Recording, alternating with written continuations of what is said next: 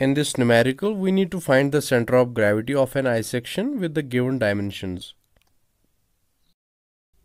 As you can clearly see in the picture, the dimensions of both its flanges are same as 20 cm and 10 cm respectively, and the dimensions of its web as shown in the figure. Whenever we need to find the center of gravity of any composite section, we divide the section into a number of areas. Similarly, we will divide the eye section into 3 areas. Area 1, which is ABCD, Area 2, EFGH, and Area 3, IJKL.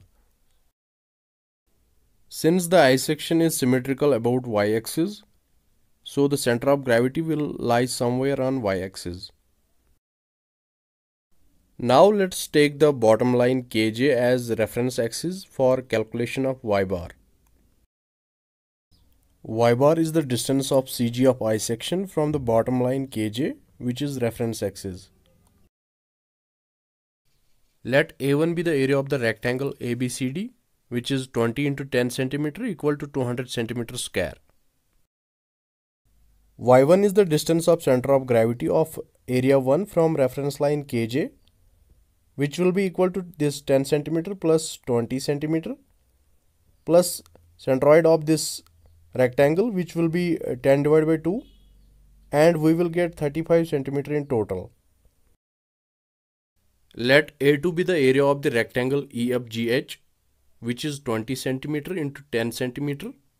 So A2 will be equal to 200 cm square. And let Y2 be the distance of CG of area 2 from the reference line KJ. So Y2 will be equal to this 10 cm plus centroid of this rectangle EFGH, which is 20 divided by 2. Finally, we will get Y2 equal to 20 cm. We already know area 3 is equal to area 1 equal to 200 cm square, and Y3 will be equal to 10 cm divided by 2 equal to 5 cm. Now, using the equation of y bar, which is y bar equal to a1 y1 plus a2 y2 plus a3 y3 divided by a1 plus a2 plus a3, and substituting all the calculated values in this equation, we will get the value of y bar equal to 20 cm. Hence, CG of the given eye section lies at a distance of 20 cm from the reference line KJ. So this was all for today. We'll catch you up soon. Thank you.